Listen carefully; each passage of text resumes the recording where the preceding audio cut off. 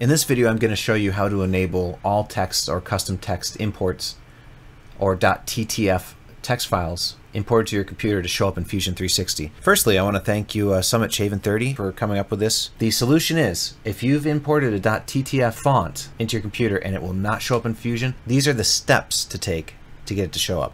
So go to File, go to View, Show Text Commands. Alternatively, you can do Control-Alt-C. Hit that. On your bottom right, there's a text PY and JS. You want the TXT selected. You want to select the box at the bottom left, very bottom, and you want to type this command.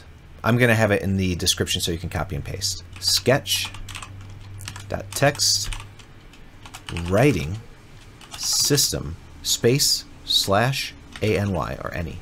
Hit enter, and there you go. You're all set. Control-Alt-C. I was actually in the program. And now, any text you import, .ttf, will actually show up. And we'll do a sketch on this plaque, for example. Text. And I'll show you what happens. So, Fusion 360 can see .otf text files or font files, right? It can see them. As you can see, I have area stencil, which is an OTF. It can see them fine without changing any of those commands that we did there just then. So if you actually are finding cool text, don't waste your time doing the OTF because it will show up, but it won't work. So what I mean by that is, hello 123. You know what I mean? Like, let's say we want to do that in this font that shows up without enabling all the rest. Right click, press pull. It will not work. It just will not work on anything. Cannot complete extrusion. So, double click, get back in there, and now we want to find one that is a .ttf Black Ops 1. Okay.